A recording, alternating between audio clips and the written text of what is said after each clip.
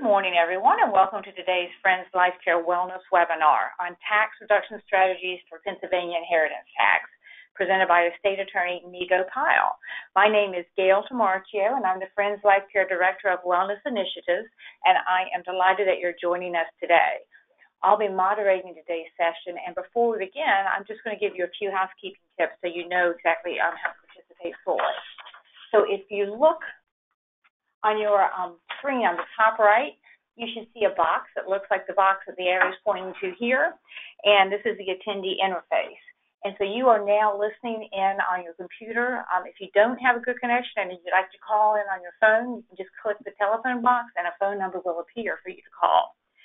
And you're going to have the opportunity today to submit questions to Nigo as he's doing his presentation, and he'll answer them at the proper time.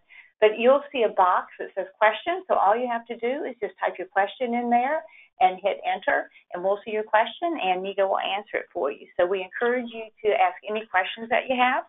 We want to be sure that all your questions are answered. And Nigo may also ask you to participate by raising your hand. And to do so, you're going to click on the yellow hand that's directly to the left of the question box. You'll see it here on the screen. At the very bottom of the small bar, the vertical bar that's to the left of the question box, the yellow palm with the green arrow on it. So you just click that, and then we will see your response here. Okay, so now I'd like to introduce our presenter, Nigo Pyle. Nigo is an attorney with the Pyle Law Firm and practices in the areas of elder law, estate planning, administration, guardianship, special needs planning, business law, and real estate. Nigo is also responsible for all guardianship cases with Intervention Associates, which is a nonprofit sister company of Friends Life Care, which provides care management and guardianship services. So, Nigo, you're a very busy guy. Okay, thank you very much for joining us today. Thank you, Gail. And let me just start off by saying I know you're looking at the first page that says tax reduction strategies for Pennsylvania inheritance tax. Just note that the picture on that page, I look a whole lot younger than in that picture. But no, I really want to thank everyone for participating in today's call. And as Gail mentioned, I'm an estate planning attorney. And, you know, one of the questions that my clients ask me after, you know, they try to inquire about ways to protect their assets and to protect their family is, how do I reduce the amount of taxes that I have to pay to the state, and in some cases to the federal government.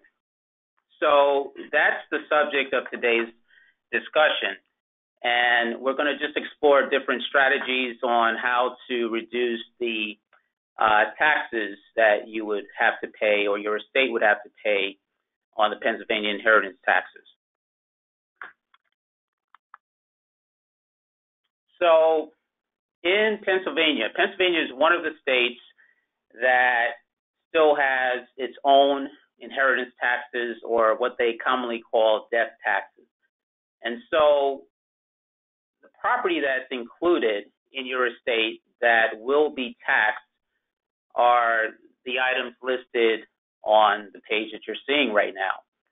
So that will include real estate. So the property or the real estate that you own right now, that's going to be subject to inheritance taxes.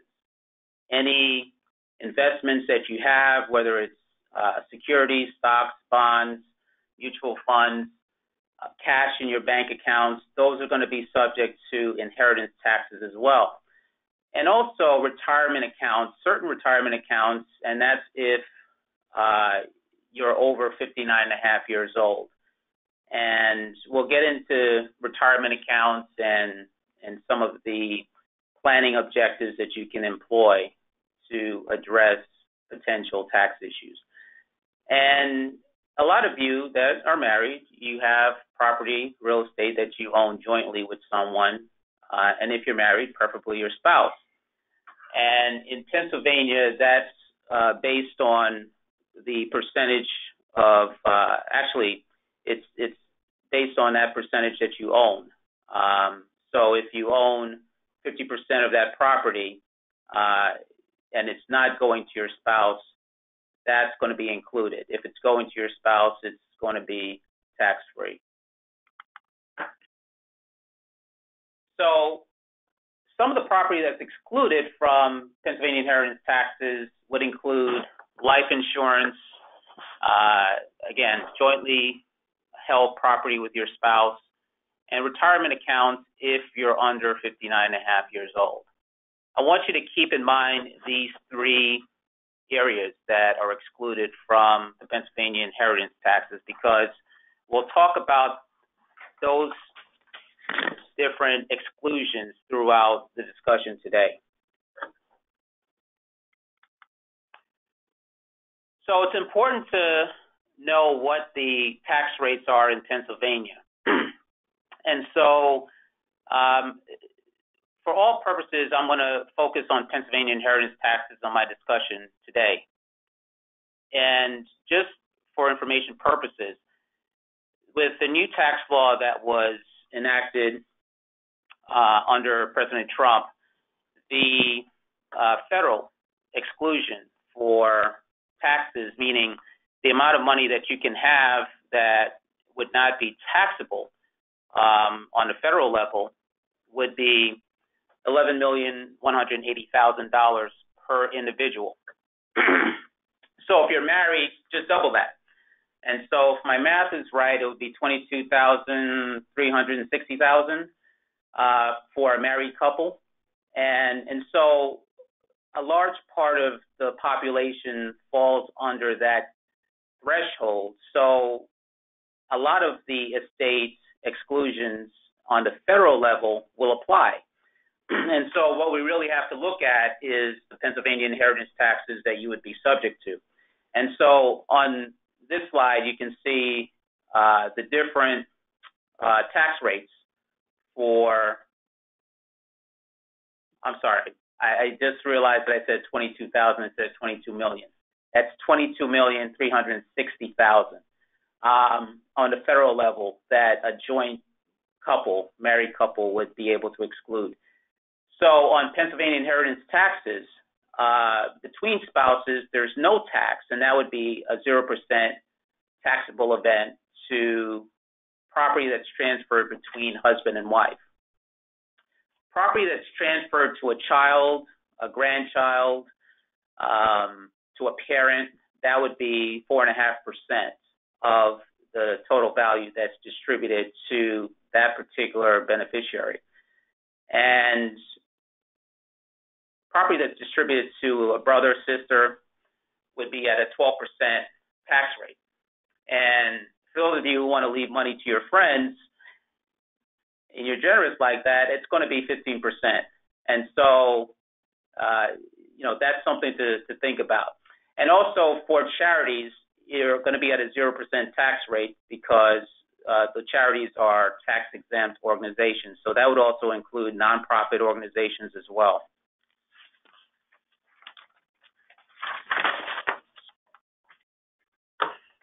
So looking at life insurance, and we'll talk about the differences with the federal and the state rules.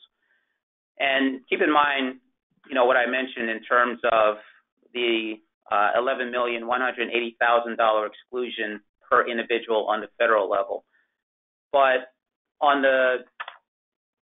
for life insurance, as I mentioned, Pennsylvania is not going to tax that life insurance on the inheritance taxes.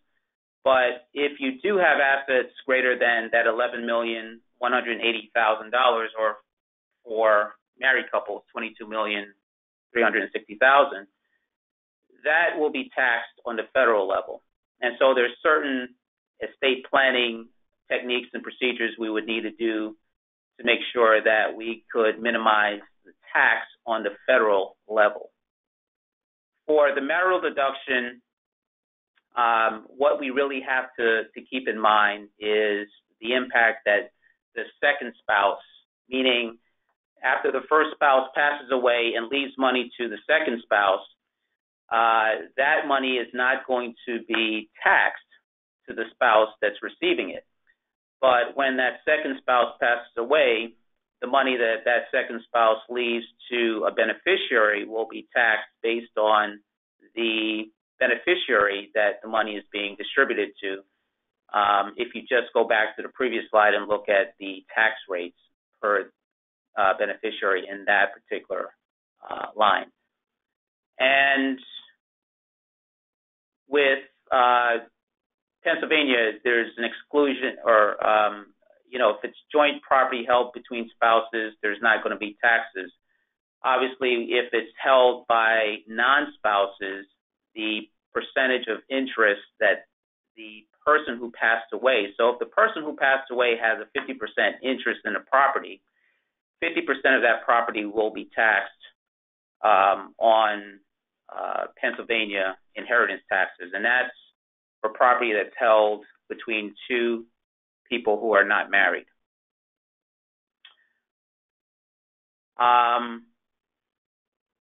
So if we look at some planning techniques for individuals with joint accounts, joint ownership of assets is one of the simplest things that can have a big impact on the Pennsylvania inheritance tax liability. Percentage of ownership rules allow for reducing the Pennsylvania inheritance taxes through the use of joint ownership. So think of bank accounts, think of real property, think of any property that you may own that you want to hold jointly with someone else. And in this scenario, let's say you own a property jointly with your child. So a parent and a child jointly own the house. And let's say the house is worth $400,000. If the parent wanted to leave that house to the child and did so in a will, you would multiply that 4.5% by the $400,000, and that would get you, I believe that would be $18,000 in inheritance taxes that you would have to pay. Now, if the parent and the child own the property jointly, and the parent has a 50% interest in that property, meaning that that $400,000 property would be valued at $200,000, multiplying that by 4.5% means that the inheritance taxes would be $9,000, or half of what it would be in a situation where the parent left the entire property to the child in their will. So we have a question. Are you saying that the federal exclusion of $11 million per person also applies in Pennsylvania? No, it does not.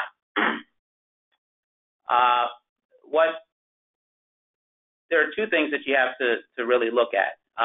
There's the federal level, and then there's the state level.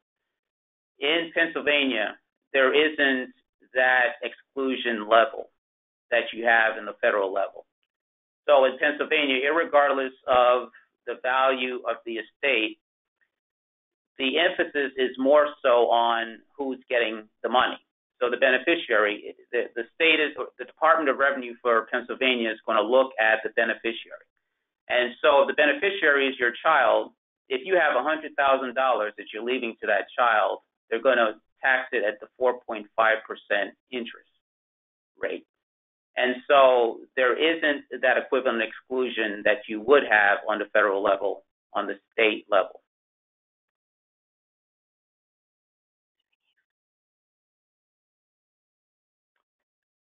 So someone just asked the question whether there is any exclusion. So for small estates, and we're talking about estates less than $25,000, there wouldn't be an exclusion, but there is an opportunity to resolve or close the estate of estates that are less than $25,000 in a much quicker fashion. But if you left that $25,000 to your child, that $25,000 would be taxed at the 4.5% interest rate. So we have a comment that says, also joint bank and brokerage accounts with children would reduce PA tax. That's as part of that discussion that I was just having with regard to the house. So if you apply that discussion to a joint bank account or any joint account, the same principle would apply, and that's a correct comment. So you would be able to reduce that taxable event. So in the scenario I just mentioned, we reduced the taxable impact to the estate by $9,000 or half by having a joint owner, having the son or the daughter as a joint owner with mom or dad. Now, the thing to keep in mind is that if the transfer of property is made within less than a year of death, date of death, that amount that's transferred to the beneficiary would come back into the estate and be taxed at the particular interest rate that that beneficiary is in. So if $100,000 was distributed to a beneficiary on December 31st, 2017, or let's say $103,000 was distributed to a beneficiary in December 2017, and the parent passes away in June 1st of 2018, that $103,000 would be subject to coming back into the estate and would be taxable on that 4.5%. Now, there is an exclusion of $3,000 for transfers made less than 1 year prior to the death of the decedent. So of that $103,000, $3,000 would be able to be excluded, and the $100,000 that that person distributed to the beneficiary would be subject to the 4.5% interest going to the child. And we have a question: what is the tax implication at time of transfer of property? So at the time of the transfer of the property, so let's say that the parent transfers $100,000 to the child. We have to be aware and cognizant of the limits that can be made in any given year for a gift to any beneficiary while you're living. While you're alive, you're able to give $15,000 tax-free to an individual. And that doesn't have to be a family, it can be anyone. And so if you're married, the husband can give $15,000 to the son, the wife can give another $15,000 to the son, and that son would be able to take $30,000 in any one given year. If you give more than that, and in the scenario I just mentioned, you give $100,000 to that child, the tax implication, you would have to file paperwork with the Department of Revenue indicating that you've given a gift in excess of the $15,000 per grantor. And so in this scenario, you would file paperwork with the Department of Revenue stating that $70,000 of that $100,000 would be subject to gift taxes. And that would be at the rate of 4.5% on $70,000 for that child.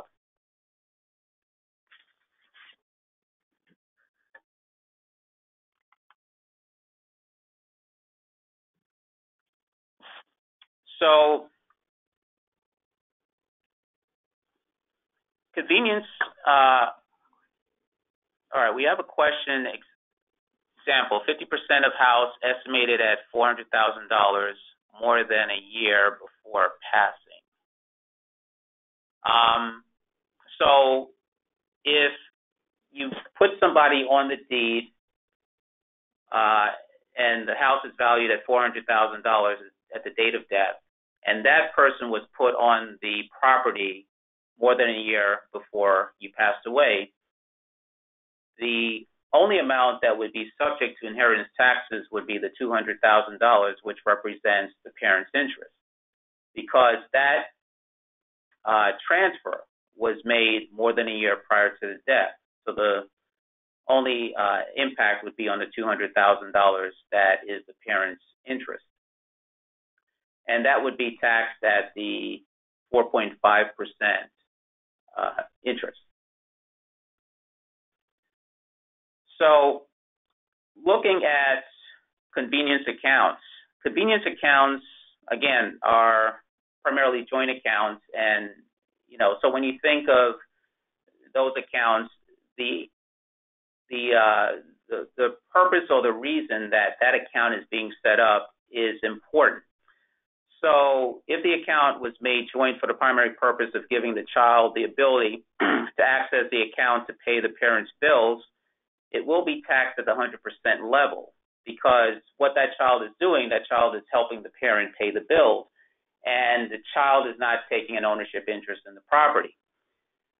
But if the parent does make a gift to the child and allows the child to get 50% of the value of the property in that real estate, then, and that's done a year or more prior to death, then that amount that is subject to the inheritance taxes would be 50% of that account. So it's important that at the time that you're putting a child or someone else on that account, that you put some notes together indicating what the purpose of that child going on the account is for. And if it is to give them a gift, then you want to indicate in the notes that you are making a gift to that child, and the child is a true joint owner of that account. And obviously, if it's for the purpose of assisting you with paying bills, and commonly we'll see that with power of attorneys, where the parent will provide the agent, the child, the authority to make financial decisions and planning for the parent. That would be the situation where the child is merely helping the parent pay bills, and 100% of that parent's bank account value would be subject to the inheritance taxes. So I have a question: what does my child pay at time of transfer? Okay, so that's pertaining to the house. So at time of transfer,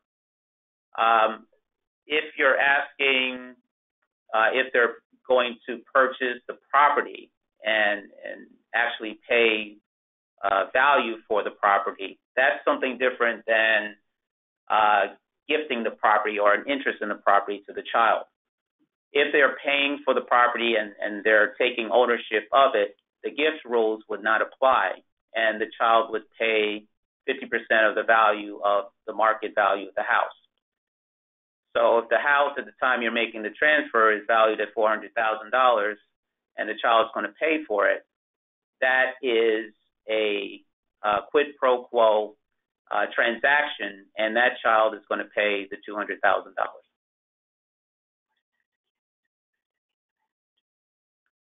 Oh, as I mentioned before, if it's a gift, then the child and the death occurs more than a year after the gift, the child will inherit your 50%, and the estate would pay 4.5%. But keep in mind the $15,000 limit per donee that each parent can give to the child.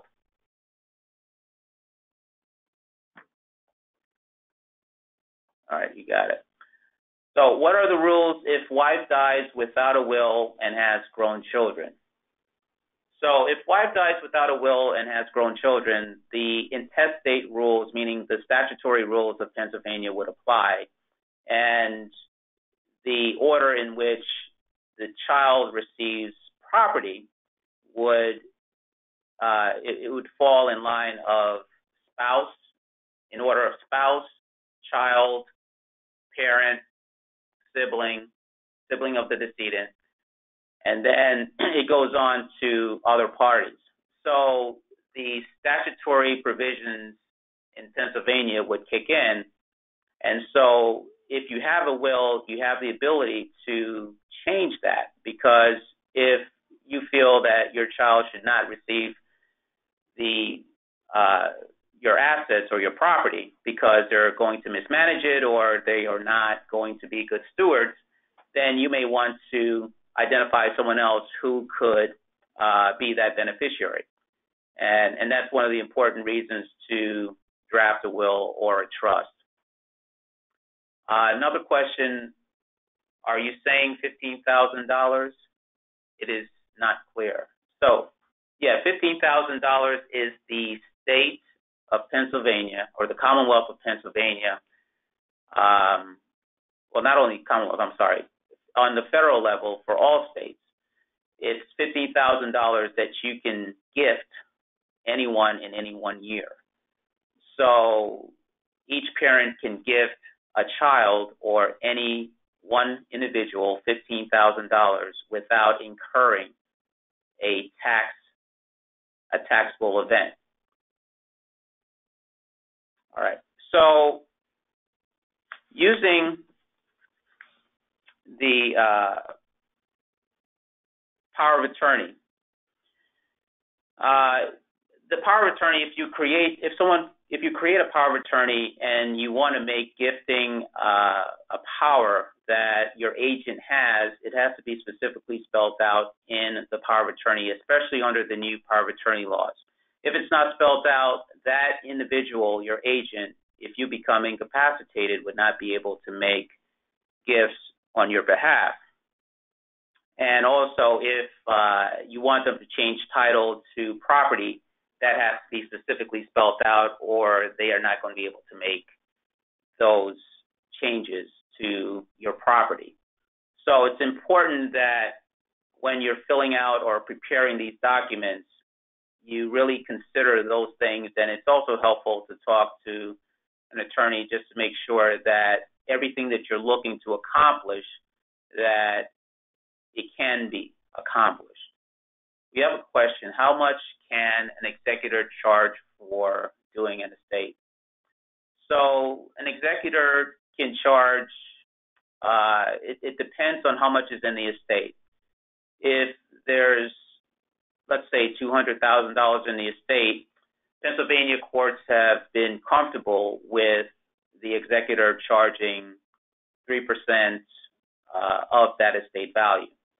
If it's $1 million, the courts have been a little bit more open to between 1% and 2% of that estate value. So as the value goes higher, the interest rate, or the percentage, rather, that the executor can charge reduces or goes lower.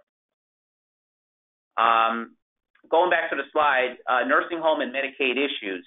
So something to keep in mind with the estate planning is your long-term care planning needs and goals. So if the parent ends up in a nursing home on Medicaid, and Medicaid is the government program where the government pays for your long-term care needs, meaning nursing home care needs, should you require nursing home care. And that happens when you run out of money. And so if you get into a situation where you enter a nursing home and you are paying privately, meaning that you're paying the nursing home care costs on your own, and you run out of money, then you would have to do a Medicaid application to continue paying the nursing home for your care. So if a parent ends up in a nursing home on Medicaid, there are issues to consider with joint ownership of real estate. The home is generally considered an exempt asset in determining if parent qualifies for Medicaid. And Medicaid will have a lien on the house for the amounts that is covered, or the state pays the nursing home in Medicaid costs. So if the state paid Medicaid costs of $100,000, the state could have a lien for $100,000 on your home when you pass away. If the parent owns the house at the time of death, then the lien can be satisfied from the proceeds of the sale of the house. And that's if the parent owns the house individually, by themselves. If the home is jointly owned with a child at the time the parent applies for Medicaid, and that's important. So keep in mind, the home is owned by the parent and the child at the time the parent applies for Medicaid, and also that home was owned for 5 years or more, then the house would not be an asset that the state would be able to put a lien on to recover the $100,000 that they paid in Medicaid costs for the parent. So that house would be considered an exempt asset. So that's something else to consider when you're planning to put someone on your house, a child, or someone else.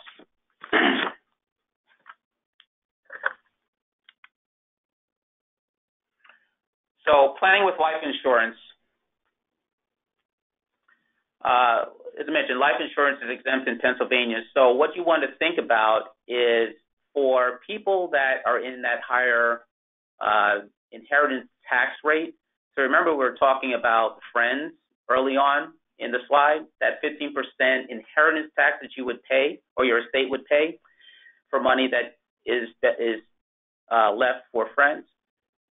Rather than leave them money or money from your account, if you have life insurance, you can identify them as a beneficiary, and the estate would not have to pay any inheritance taxes on that distribution because they're getting the life insurance, which is a non-taxable transfer or gift in Pennsylvania.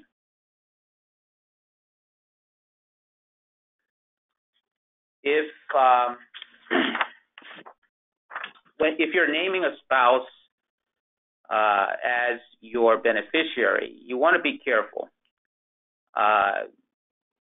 because you want to make sure that you're not taking an exempt asset such as life insurance and possibly making it into a taxable asset. And when I say that, remember, the earlier conversation or the earlier statement I made. So when you make a transfer to your spouse, that transfer is tax-free. And so you're taking life insurance, you're making that distribution to your spouse. It's tax-free. Now, what's going to happen when that spouse passes away? That life insurance proceeds, they may want it to go to your children. That's going to become a taxable event down the road. So a lot of the planning that we want to do is early on. So instead of leaving that money to your spouse in the life insurance, you can leave it to your children.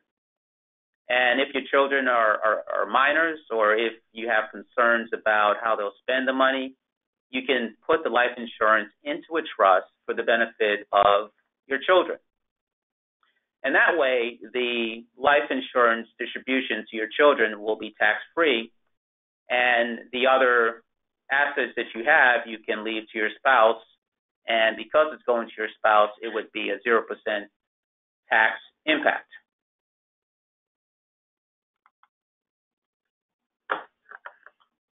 So the other planning strategy is with retirement accounts.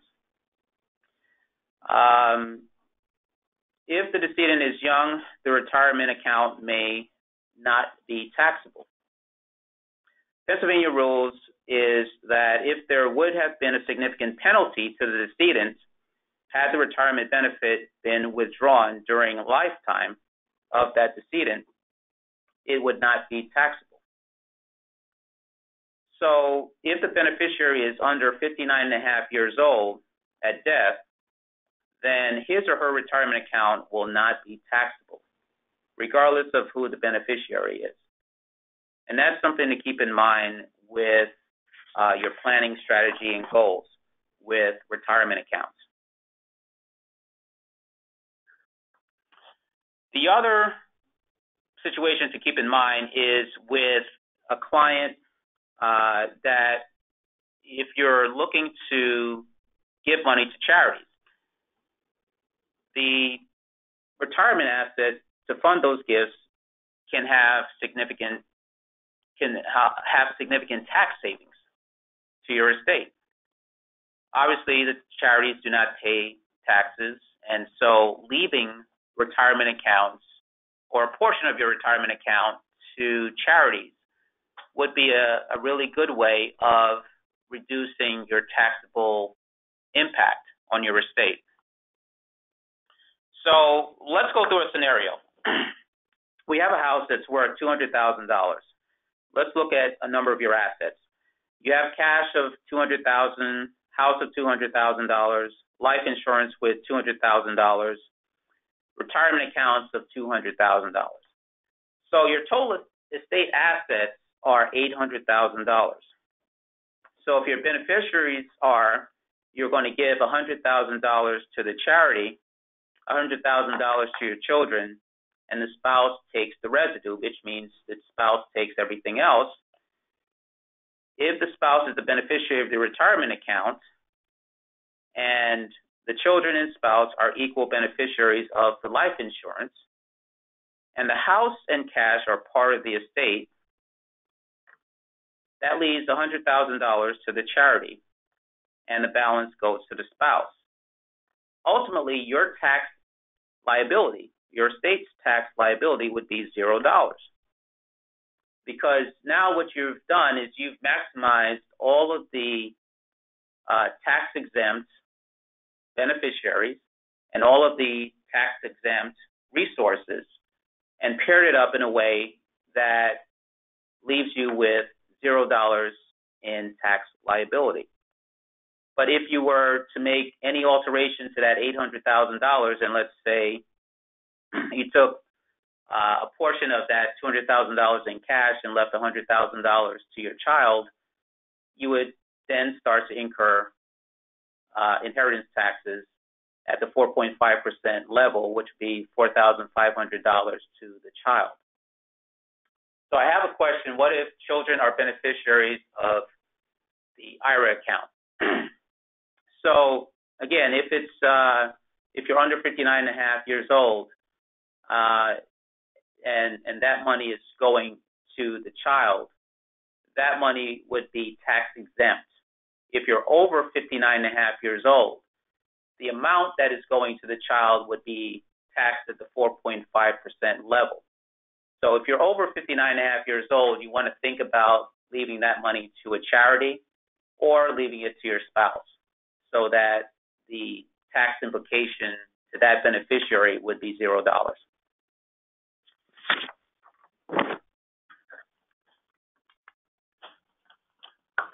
Another important planning technique is domicile planning. So when we talk about domicile planning, your domicile or place where you are the resident is important because where you are domiciled determines where you file and pay your inheritance taxes or your income taxes. It also determines where your decedent estate is going to be settled or handled. And so in a state like Pennsylvania, where there is inheritance taxes, you're going to obviously incur some inheritance taxes for distributions made to anyone other than your spouse or a nonprofit or charity.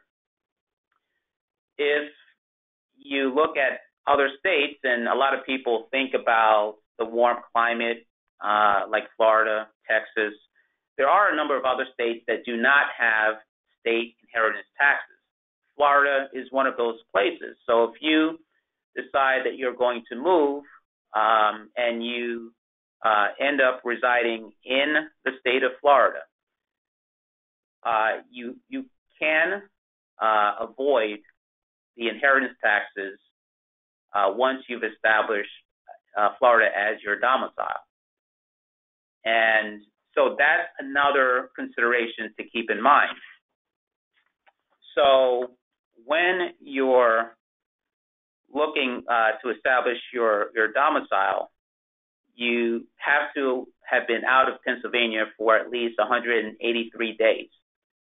And so as long as you've been out of Pennsylvania for 183 days or more, you can establish domicile in another state. And it doesn't mean that you have to be in Florida for 183 days. So let's say 183 days includes a trip to Texas, and then you ultimately end up in Florida. For the fact that you've been out of Pennsylvania for 183 days or more, you would avoid the inheritance taxes in Pennsylvania. So I have a question. What about beneficiaries of Roth IRAs? So it's a retirement account, and the implication with the retirement account is if, again, you're under 59 and a half years old and you would have made that transfer to the individual prior to you becoming older than 59 and a half years old, it would be a non-taxable event.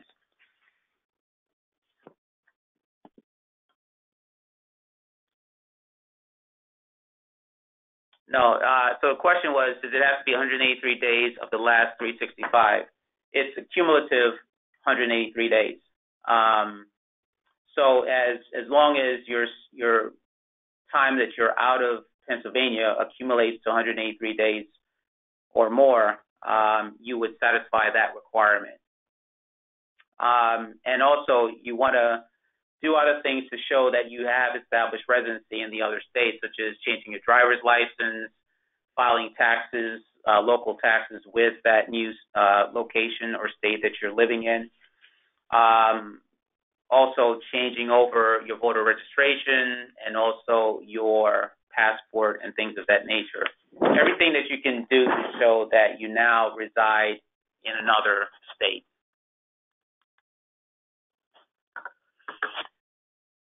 Looking at taxation of trust, we talked a little bit about trust.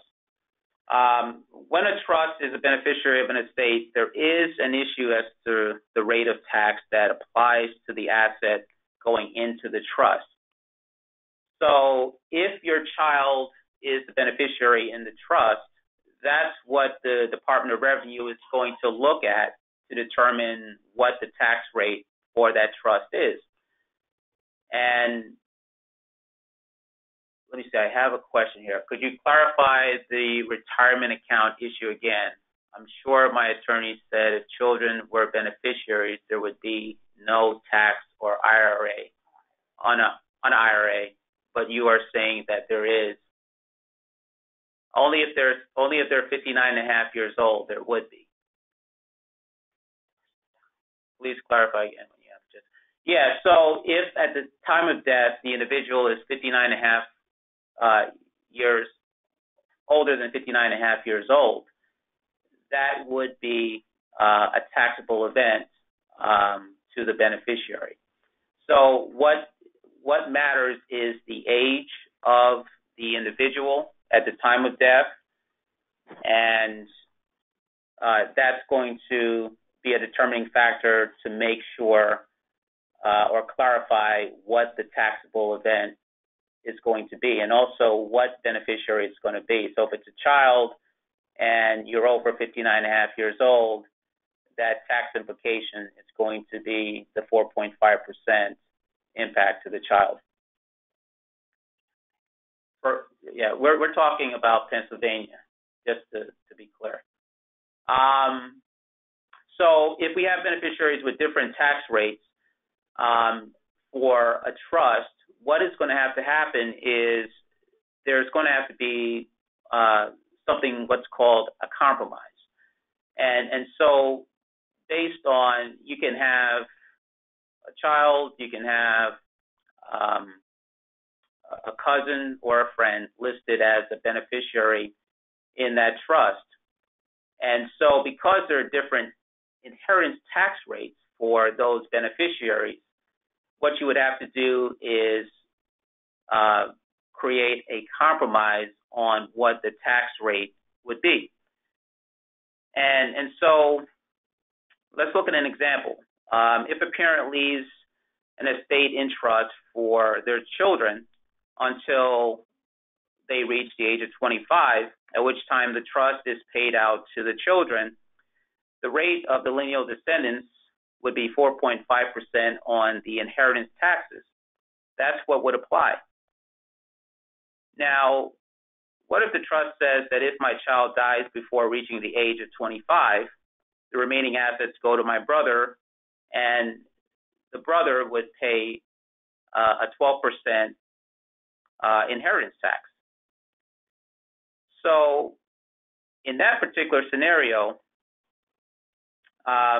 you would have to look at a compromise. And typically, we're looking at, let's say that the money is paying for their college tuition, and there's $100,000 that is left for the children. And so the children are 19 years old, and the money and the average cost of college for each year is $50,000. So there's a safe bet that we can say that that $100,000 is going to be used up pretty quickly in a couple years, and that your brother isn't going to see any money.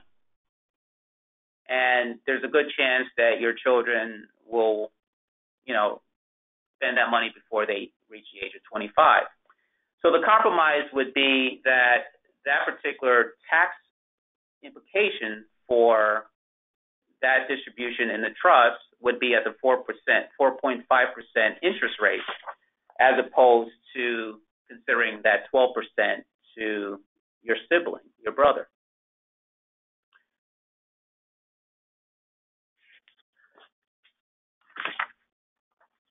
Looking at sole use trusts. Sole use trusts are basically trusts for the sole purpose and benefit of the spouse. So if you set up a sole use trust for the spouse during your spouse's lifetime, you can choose to either defer the tax until the spouse dies, or you can file a compromise for the trust. And this is something that you can either have an accountant or your attorney do in terms of filing this compromise. And really what it is a paperwork that's filed with the Pennsylvania Department of Revenue to make a distinction on what the taxes are going to be for that particular distribution. And so with the sole use trust, the circumstances when you might file a compromise and pay the tax on a sole use trust in the estate, and that's the estate from the first spouse to die, leaving it to the surviving spouse. So where you would file and pay that tax immediately is if the surviving spouse is in poor health and needs access to the money right away to pay for medical costs. That spouse would need that money right away, and so you would file paperwork with the Department of Revenue to pay taxes on that money immediately. If the assets of the trust are expected to appreciate faster than the rate of that's actually assumed, so if the investments are doing pretty well and the taxes, it wouldn't make sense to pay taxes later on because you would have a greater estate, you may want to file a compromise to pay taxes on the estate currently, rather than doing so down the road. And looking at the other option in terms of circumstances when you might want to elect to defer the taxes on the sole use trust in the first estate is if the spouse is in good health and the spouse doesn't need that money right away. And if the assets are depreciating, it's going to pose some benefits to paying taxes on the estate at the time of that spouse's death. And also, if the spouse is likely to spend down the assets, you'll want to, have the spouse's estate pay for those taxes at the time of that spouse's death. So the purposes and the needs of the spouse and the health of the spouse are important considerations to keep in mind and also to look at when you're looking at the sole use trust. And we have a question. Does PA tax gift transfers if made over 1 year before death? So Pennsylvania does not individually or separately tax any gifts made over 1 year before death.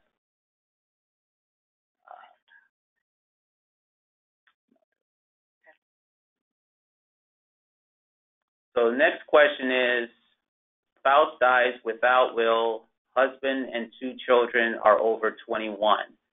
Does husband get $30,000 and then estate split 50%? Okay, so that's getting back to the intestate law. So part of the intestate law is that if there is a child or children that are from birth of both spouses, and there is no will and one spouse dies, the surviving spouse does get the first $30,000, and that's statutory. And the remaining assets, the assets that remain after that $30,000 are split 50% between the spouse and the surviving children. So that is an accurate statement.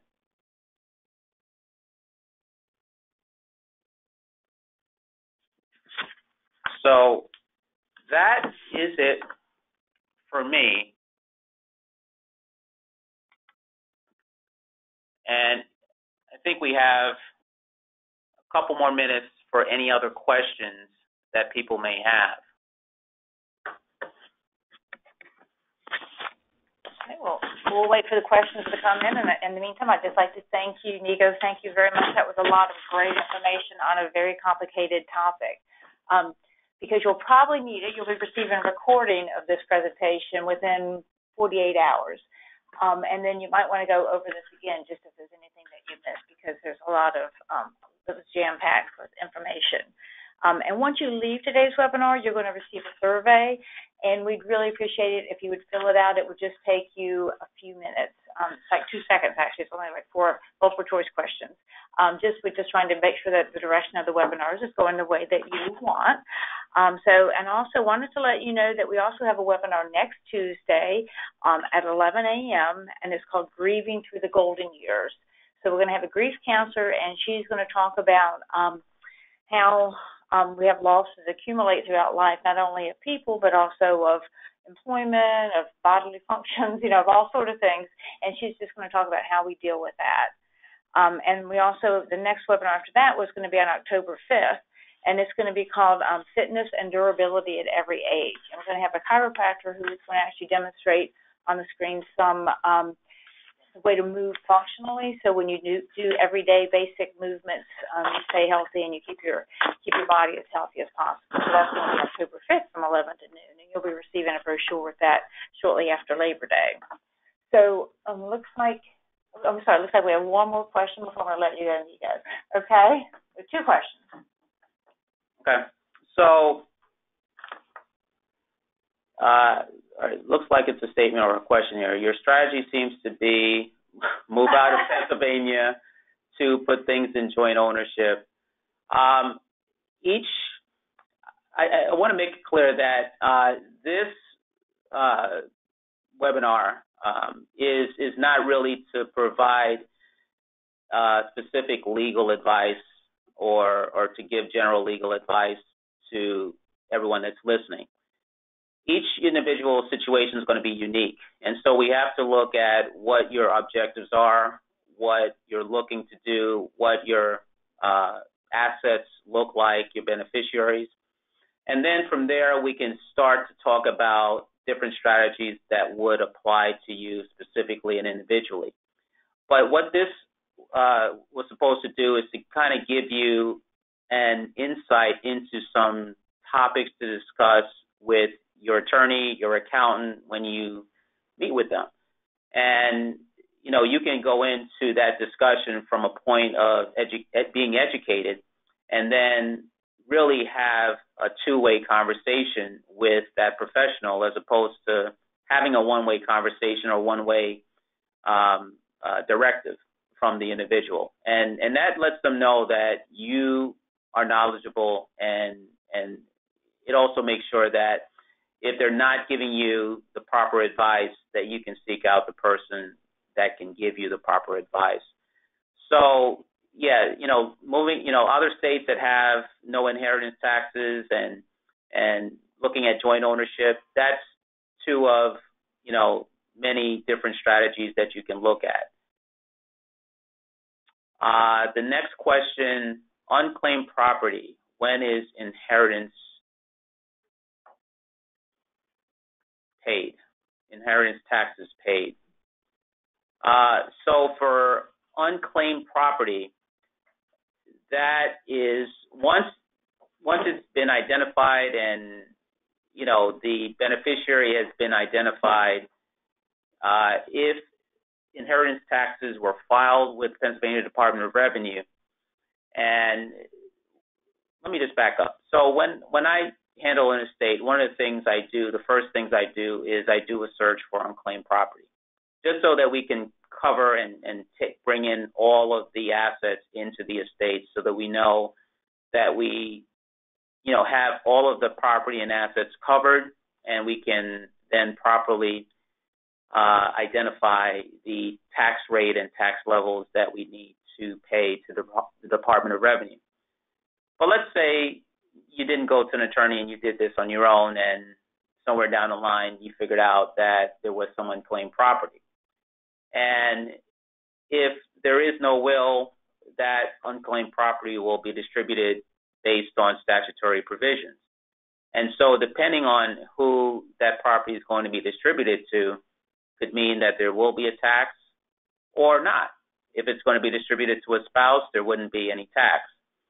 If it's going to be distributed to a child, then there would be a 4.5% tax paid on that unclaimed property.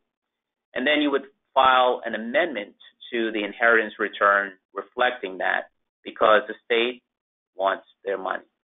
And so you want to make sure you dot the I's, cross the T's, and do everything of that sort.